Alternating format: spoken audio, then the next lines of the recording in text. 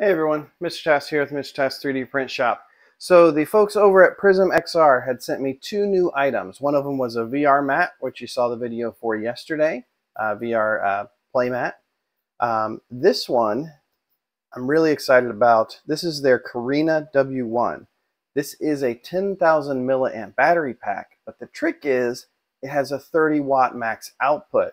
And as you saw in my video for batteries, you need at least 18 watt output to keep up with the Quest 3, but more the better. So I am very hopeful that this will be another potential solution and a different form factor. This is actually a belt or a shoulder strap that you can use for 10,000 milliamps at 30 watts. So let's just kind of get into it.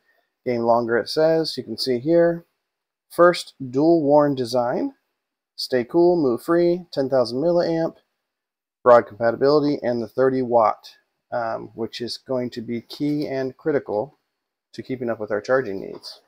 And so I'm looking forward to doing another marathon video. But here on the back you can see the Carina empowering your virtual journey. This is all from their Constellation series of accessories that they came out with this. They're kind of first run accessories. I am sure they're going to have more accessories as time goes on. But they're brown box, and inside I've got the black one. This comes in white and black, so you'll have an option. Got some heft to it because it is 10,000 milliamps. There's a 5,000 pack here and a 5,000 pack here. And then a nice low power button. Looks like it's coming at 50% charge. And that does have a little bit of flex to it, but obviously not a hard bend. And so you can see the belt things here.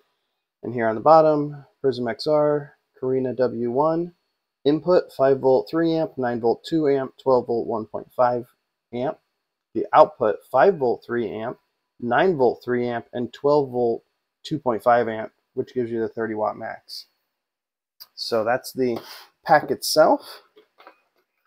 You also get their little welcome and thank you card. PrismXR.com is the website. And a little quick start guide, how to attach the battery and how to use the battery. And then here is the band. And so this comes in two sizes. There's a small and a standard, standard being the larger size. I have a standard here for dimensions, and we'll look on their website to see what those dimensions are. But the battery, the clip there looks nice. We got our other clip here. Oop, there goes our rubber band. Nice logo, nice feel, and pressed plastic here. And the band does have, let's see, you can see here, over here is the stretch portion. So that's nice. So it'll adjust. This portion here does not stretch, but here on the ends, it does stretch. And you also get a little, looks like a cable clip, probably for the headset. And you get a USB-C to C cable, a 90-degree bend and straight, and a little Velcro strip with that. And that is all, nothing else in the box. So we're going to set that aside. And so as I said, this is a 10,000 milliamp battery pack that you can use. And we're just going to install it right into here. I'm hoping I'm installing that correctly. So you can adjust all the way out to there.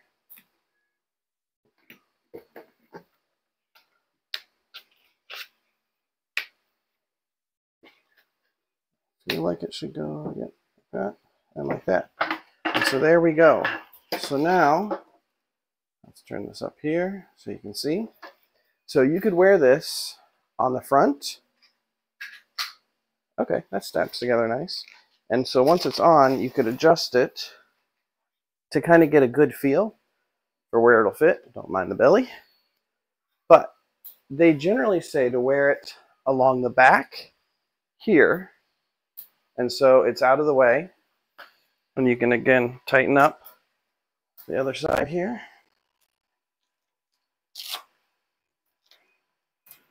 Oh. There we go. So tighten it till it's comfortable and just kind of sits. And so now you can play, you run the cord up the back to your headset, but you can't see where your charge is that way, but you could just flip it around and take a look and see where the charge is this way.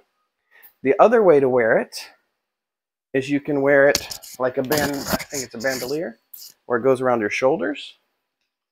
So if I loosen this out again,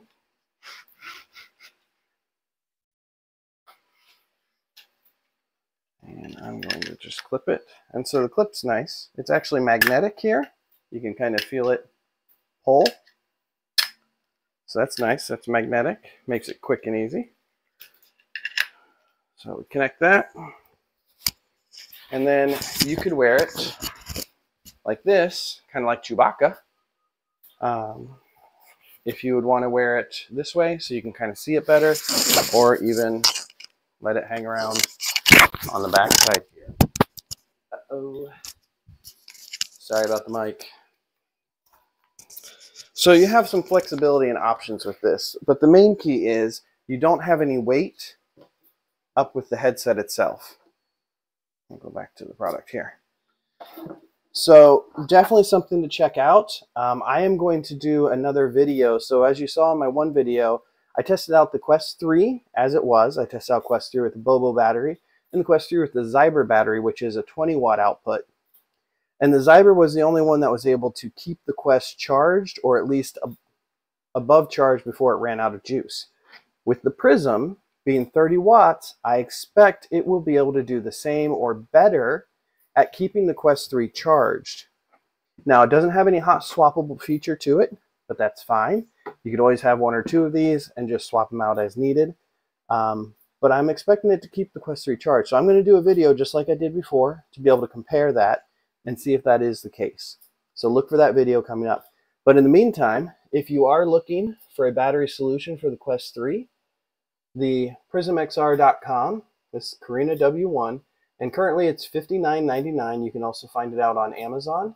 It does come in white and black, and there's a small and a standard size that you can check out. And if we go here, you can see the large size 38 to 50 inches, the small size is 30 to 38 inches. So get what works best for you. And you can see the video that's playing off to the right, which is from theirs.